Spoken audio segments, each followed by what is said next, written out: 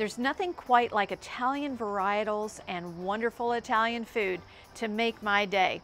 Today I'm going to pair up some delicious Italian varietals, and the first thing we're going to make is a delicious pizza. I'm going to feature this with a little Pinot Grigio, which is just a lovely light high acid wine. It's wonderful. We're going to make some pizza dough first, so let's get started.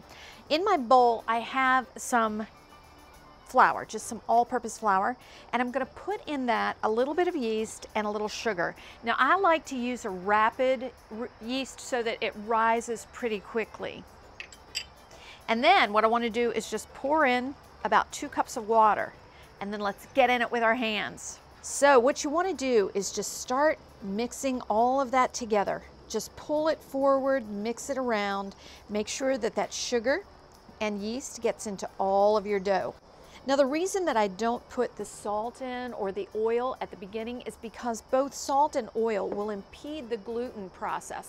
And I want to make sure that I really get this started before I put any oil or salt into the mix. Now let's go ahead and add that salt, about a tablespoon, and then about a tablespoon of olive oil. And just again press, get that olive oil in there, really get it going. And as you do this, you're picking up all of those bits from the bottom of your bowl.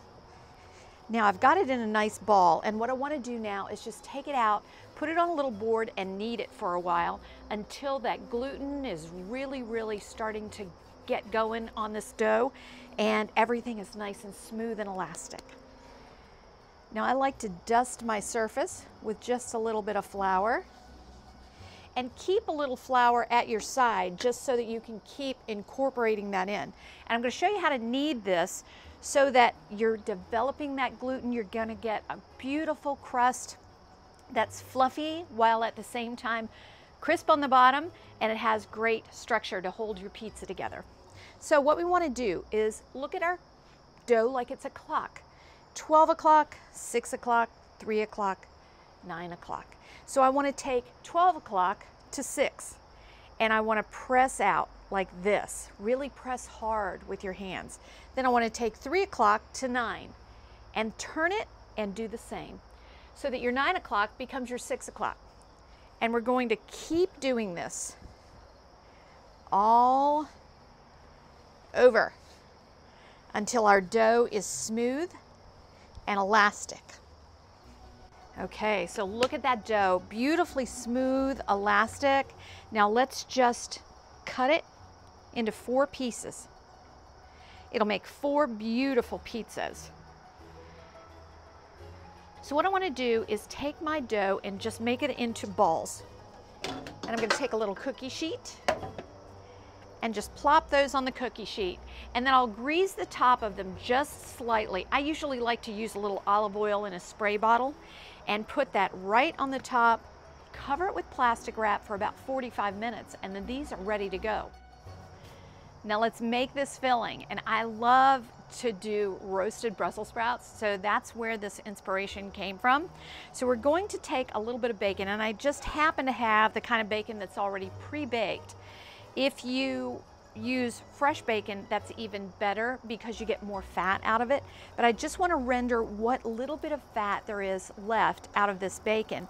And because I'm using pre-cooked bacon, I'm going to add a little olive oil. If you're using fresh bacon, don't do that.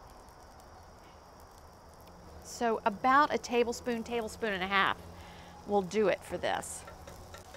So the reason that I cook all this in advance is because when you're cooking, particularly in an outdoor oven, the pizza cooks so fast that all of the ingredients will be raw if you don't cook them first. So now I want to add a little bit of onion, about a 1/4 cup.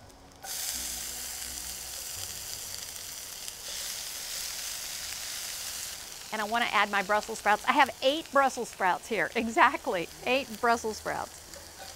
So about 6 pieces of bacon, 1/4 cup of onion, 8 Brussels sprouts.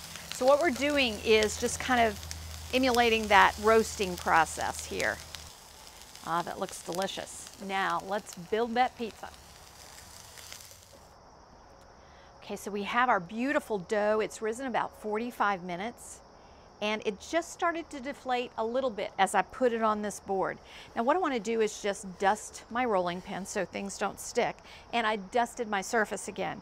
And we just want to roll that to about 11 or so inches. Now instead of flour, I like to use cornmeal on my board. It gives a little more of that grit on the bottom and allows it to slide better. And lay it right out on our board. There we go. Make sure it slides. Yeah, great, sliding. Now I want to take a little bit of cheese, and for this one I like to use a little fresh cheese, so a fresh mozzarella. But remember that mozzarella has a lot of water in it, so you don't want to overdo it on the mozzarella. And then we're going to take about half of this filling. This filling will make for 2 pizzas. And let's just give it a sprinkle. I love this roasted Brussels sprout flavor all on the pizza. It's just amazing. Okay, just a touch more. And then I'm going to slide it right into my oven. Again, make sure it slides a little bit. If it doesn't, kind of lift those edge spots and put in some more cornmeal. All right.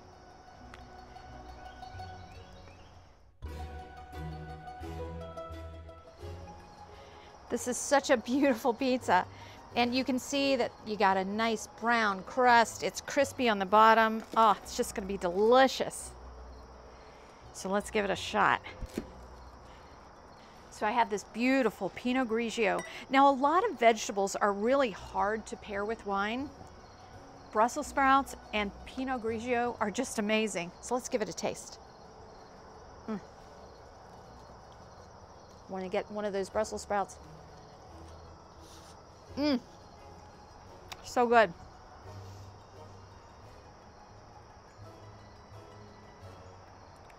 Wow, what a pairing. I love this flavor. And if you're a vegetarian, this is going to be a great one for you. Just take out the bacon. Just take out that bacon and use some delicious Brussels sprouts and any kind of cheese that you like.